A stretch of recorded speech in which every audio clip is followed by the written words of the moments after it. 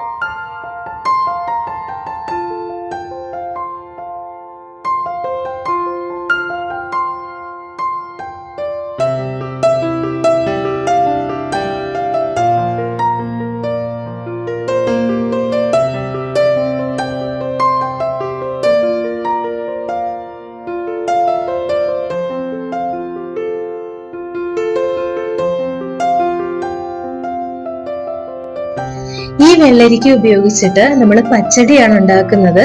അപ്പൊ എന്റെ ഹസ്ബൻഡ് ഇത് കട്ട് ചെയ്യാനും പീൽ ചെയ്യാനൊക്കെ ആയിട്ട് എന്നെ സഹായിക്കുന്നുണ്ട്. അപ്പൊ ഇത് നമുക്ക് ഇതുപോലെ ഇതിന്റെ സ്കിൻ എല്ലാം റിമൂവ് ചെയ്തിട്ട് ചെറിയ കഷ്ണങ്ങളായിട്ട് നമുക്കിത് കട്ട് ചെയ്തെടുക്കാം. നമുക്ക് ഇതിന്റെ സീഡൊക്കെ ഇതിന്റെ അകത്തുനിന്ന് നമുക്ക് റിമൂവ് ചെയ്തെടുക്കാം. എന്നിട്ട് ഈ രൂപത്തിൽ ചെറുതായിട്ട് നമുക്ക് കട്ട് ചെയ്തെടുക്കാം. കട്ട് ചെയ്തതിന് ശേഷം ഒരു പാത്രത്തിലേക്ക് വെച്ചിട്ട് ആവശ്യത്തിന് വെള്ളവും ഒഴിച്ച് ഉപ്പും ചേർത്തിട്ട് ഇത് നമുക്കൊന്ന് വേവിച്ചെടുക്കാം. അതായത് ഈ വെള്ളരിക്ക നല്ലതുപോലെ സോഫ്റ്റ് ആയിട്ട് വരണം. ഇതിന്റെ കറിക്ക് വേണ്ടിയിട്ട് നമുക്കിവിടെ 1.5 കപ്പ് തേങ്ങ എടുത്തിട്ടുണ്ട്.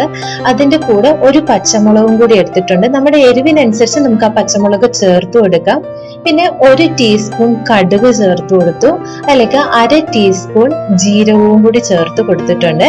ഇതിലേക്ക് 2 ചുവന്ന ഉള്ളിയും കൂടി ചേർത്ത് കൊടുക്കാം. എന്നിട്ട് നല്ലതുപോലെ അരച്ചെടുക്കണം. നല്ല പേസ്റ്റ് പോലെ അരച്ചെടുക്കണം. അപ്പോഴേക്കും നമ്മുടെ വെള്ളരിക്ക ഇവിടെ നല്ലതുപോലെ വെന്ത് വന്നിട്ടുണ്ട്. ഇപ്പൊ അതിനകത്തൊരു അല്പം പോലും വെള്ളമില്ല, പക്ഷെ അടിക്കും പിടിച്ചിട്ടില്ല. നല്ലതുപോലെ വെന്ത് വന്നിട്ടുണ്ട്, നല്ല സോഫ്റ്റ് ആയിട്ടുണ്ട്. ഇനി ഇതിലേക്ക് നമ്മൾ ഈ അരച്ചു വെച്ചേക്കുന്ന മിക്സ് ഇല്ലേ, നമ്മുടെ തേങ്ങയുടെ ആ മിക്സ് നമ്മൾ ഇതിലേക്ക് ചേർത്ത് കൊടുക്കാം. അപ്പൊ ഇതിൽ ഒട്ടും തന്നെ ഇപ്പം വെള്ളമില്ല. അതുകൊണ്ട് നമുക്കിതിലേക്ക് ആവശ്യത്തിനുള്ള വെള്ളവും കൂടി ചേർത്ത് കൊടുക്കണം. ഈ വെള്ളം ചേർത്ത് കൊടുക്കുമ്പോൾ നമുക്ക് ഇനി ഈ വെള്ളവും കൂടി ചേർന്നിട്ട് ഒരു അല്പം കൂടി വേവേണ്ടതായിട്ടുണ്ട്. അവ അതിനനുസരിച്ചിട്ടുള്ള കൺസിസ്റ്റൻസിയിൽ വേണം നമ്മൾ വെള്ളം ചേർത്ത് കൊടുക്കാൻ വേണ്ടിയിട്ട്. ഞാനിപ്പോ ഇത്രയും വെള്ളം ഇതിനകത്ത് ചേർത്ത് കൊടുത്തേക്കുന്നത്. ഇത് നല്ലതുപോലെ മിക്സ് ചെയ്തതിനു ശേഷം ഒന്നുകൂടി നമുക്ക് തിളയ്ക്കാനായിട്ട് അടച്ചു വെക്കാം. ഒരു 2-3 മിനിറ്റ് കൂടി ഇത് നല്ലതുപോലെ തിളച്ചു വരാം. അപ്പൊ ഈ ഒരു രൂപത്തിൽ തിളച്ചു വന്നിട്ടുണ്ട്. അപ്പൊ നമ്മളുടെ ഒരു കൺസിസ്റ്റൻസി കറക്റ്റ് ആയിട്ടുണ്ടെന്നുണ്ടെങ്കിൽ നമുക്ക് ഇതിലേക്ക് ഇനി തൈര് കൂടി ചേർക്കേണ്ടതായിട്ടുണ്ട്. അപ്പൊ ഈ കൺസിസ്റ്റൻസി കറക്റ്റ് ആണെന്നുണ്ടെങ്കിൽ ആ ടൈമിൽ അതങ്ങ് ഓഫ് ചെയ്തതിനു ശേഷം ഇത് തണുക്കാനായിട്ട് നമുക്ക് മാറ്റി വെക്കാം. നല്ലതുപോലെ തണുത്തതിന് ശേഷം വേണം ഇതിലേക്ക് തൈര് ആഡ് ചെയ്യാൻ വേണ്ടിയിട്ട്.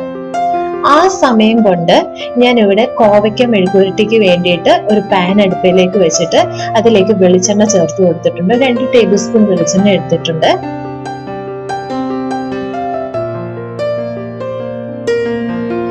ഇതിലേക്ക് ഒരു 5-6 ചുമന്നുള്ളിയും കുറച്ച് വെളുത്തുള്ളിയും കൂടെ നല്ലതുപോലെ ചതച്ചിട്ട് മിക്സ് ചെയ്ത് കൊടുക്കാം. എന്നിട്ട് ഇതിന്റെ ആ ഒരു സ്മെല്ല് മാറുന്നത് വരെയും ഇത് നല്ലതുപോലെ ഒന്ന് മിക്സ് ചെയ്ത് കൊടുക്കാം. ഇതിലേക്ക് നമുക്ക് ആവശ്യത്തിന് ഉപ്പ് കൂടി ചേർത്ത് കൊടുക്കാം.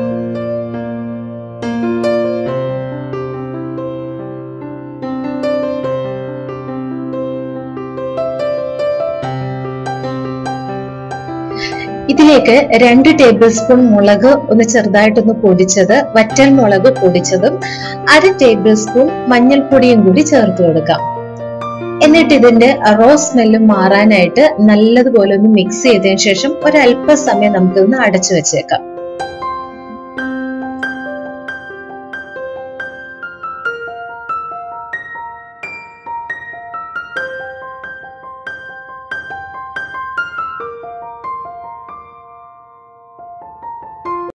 ഈ ഒരു പരുവം എത്തുമ്പോഴത്തേക്ക് ഇതിലേക്ക് നമ്മൾ അരിഞ്ഞു വെച്ചേക്കുന്ന കോവയ്ക്കയും കൂടി ചേർത്ത് കൊടുക്കാം. അപ്പം ഏത് ഷേപ്പിൽ വേണമെങ്കിലും അരിഞ്ഞെടുക്കാം. ഞാനിപ്പോ ഇതൊരു നീളത്തിലുള്ള ഒരു ഷേപ്പിലാണ് ഞാൻ അരിഞ്ഞേക്കുന്നത്. ഇതുകൂടി ഇതിലേക്ക് ചേർത്ത് കൊടുത്തിട്ടുണ്ട്. ഇനി ഇതെല്ലാം കൂടി ഒന്ന് നല്ലതുപോലെ മിക്സ് ചെയ്തതിന് ശേഷം നമുക്കിത് അടച്ചു വെച്ച് ആവിയിൽ വേവിച്ചെടുക്കാം. ഇതിൽ വെള്ളമൊന്നും ഒഴിക്കേണ്ട, ആവിയിൽ നല്ലതുപോലെ വെന്ത് ഇതുപോലെ നമ്മൾ ബീഫൊക്കെ റോസ്റ്റ് ചെയ്തെടുക്കത്തില്ലേ, അതുപോലെ നല്ല ഓരോ കഷ്ണമായിട്ട് നമുക്ക് ഇങ്ങനെ വേർപിരിഞ്ഞ് നല്ലതുപോലെ റോസ്റ്റ് ആയി കിട്ടും. അപ്പൊ നമ്മളുടെ കോവയ്ക്ക മെഴുക്കുവരട്ടി ഇവിടെ റെഡി ആയിട്ടുണ്ട്. വെള്ളരിക്ക പച്ചടി നല്ലതുപോലെ തണുത്ത് കുറുകിയിട്ടുണ്ട്. ഇതിലേക്ക് 1 കപ്പ് തൈര്, പുളിയില്ലാത്ത നല്ല ഉടച്ചെടുത്ത തൈര് ഇതിലേക്ക് ചേർത്ത് കൊടുത്തിട്ടുണ്ട്. ഇനി ഇതിലേക്ക് 1 ടീസ്പൂൺ പഞ്ചസാര, ഒരു പാകത്തിന് ഉപ്പ് കൂടി ചേർത്ത് കൊടുത്തിട്ട് നല്ലതുപോലെ മിക്സ് ചെയ്തെടുക്കാം. എന്നിട്ട് നമ്മളുടെ പാകത്തിനനുസരിച്ച് നമുക്കിത് കൂട്ടുകയോ കുറയ്ക്കുകയോ ഒക്കെ ചെയ്യാം. എന്നിട്ട് ഇതിലേക്ക് കടുകും കൂടി താളിച്ച് ഒഴിച്ചു കൊടുത്താൽ മതി. നമ്മുടെ വെള്ളരിക്ക പച്ചടി ഇവിടെ തയ്യാറായിട്ടുണ്ട്.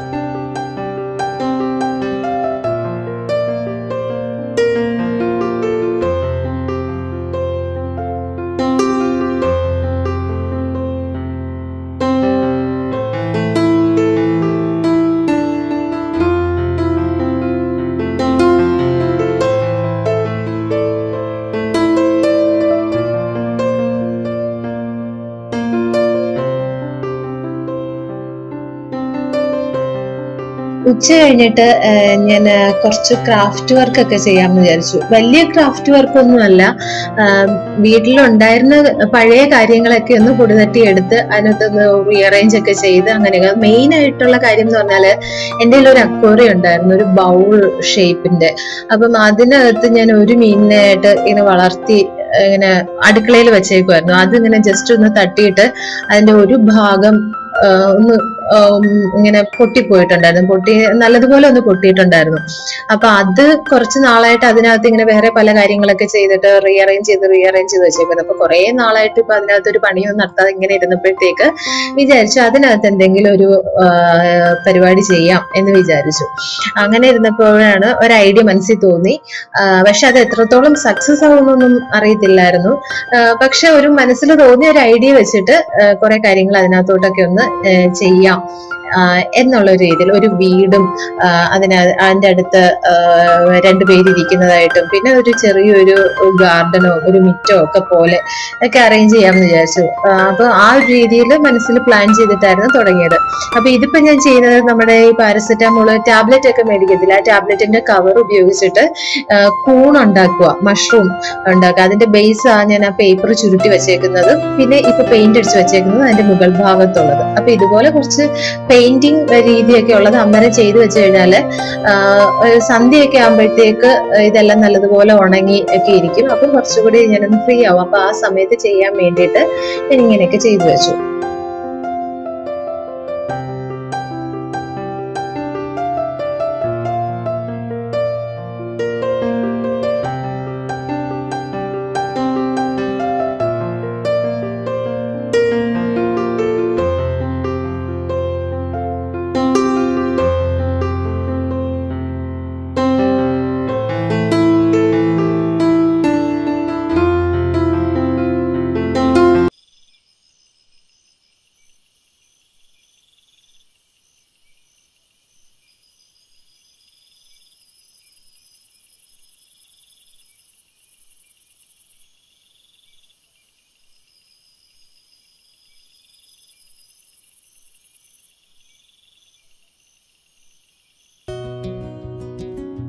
ഞാൻ ഈ ഒരു ബൗളാ എടുത്തേക്കുന്നത്.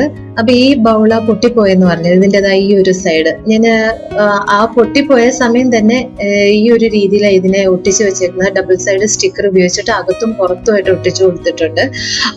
അന്ന് ഞാൻ ഇതിനകത്ത് വേറൊരു രീതിയിലുള്ള ഒരു മിനിയേച്ചർ ആയിരുന്നു ഉണ്ടാക്കി വെച്ചിരുന്നത്, ഒരു വേറൊരു ഷേപ്പില്. അപ്പൊ ഞാൻ വിചാരിച്ചു അത് ഫുൾ മാറ്റിയിട്ട് ഒന്ന് ക്ലീൻ ചെയ്ത് വേറൊരു രീതിയിലോട്ട് ഇതിനെ ഒന്ന് റെഡിയാക്കി എടുക്കാം എന്ന് വിചാരിച്ചു. അപ്പൊ ഞാൻ ഇതിനകത്തൊരു ചെറിയൊരു മിനിയേച്ചറാണ് ഉണ്ടാക്കുന്നത്. സോ ഫസ്റ്റ് ലെയർ ലെയർ ഞാനിവിടെ ഒരു പാറപ്പൊടി ഇട്ട് കൊടുത്തേക്കുന്നത്. നമുക്ക് മണലുണ്ടെങ്കിൽ അതായാലും മതി. അപ്പൊ എനിക്കത് കിട്ടാത്തത് കൊണ്ട് ഞാൻ പാറപ്പൊടി ഇട്ട് കൊടുത്തേക്കുന്നത്. പിന്നെ ഞാൻ ചെറിയ നമ്മുടെ ചെടികളുടെയും നമ്മുടെ ചെടിച്ചട്ടികളിലൊക്കെ വെക്കുന്ന ചെറിയ ചെറിയ കുഞ്ഞു കുഞ്ഞു അലങ്കാര കല്ലുകളില്ലേ, ആ കല്ലുകളൊക്കെ ഞാൻ വെച്ചു കൊടുത്തു. അങ്ങനെ എന്റെ മനസ്സിൽ തോന്നിയ ചെറിയ ചെറിയ ഐഡിയാസ് ഞാൻ പിന്നെ അന്നേരം ചെയ്ത കുഞ്ഞു കുഞ്ഞു ക്രാഫ്റ്റ് ഒക്കെ ഉണ്ടായിരുന്നു. അപ്പൊ അതൊക്കെ വെച്ച് കൊടുത്തിട്ട് ജസ്റ്റ് ഒന്ന് സെറ്റ് ചെയ്ത് കൊടുത്തു.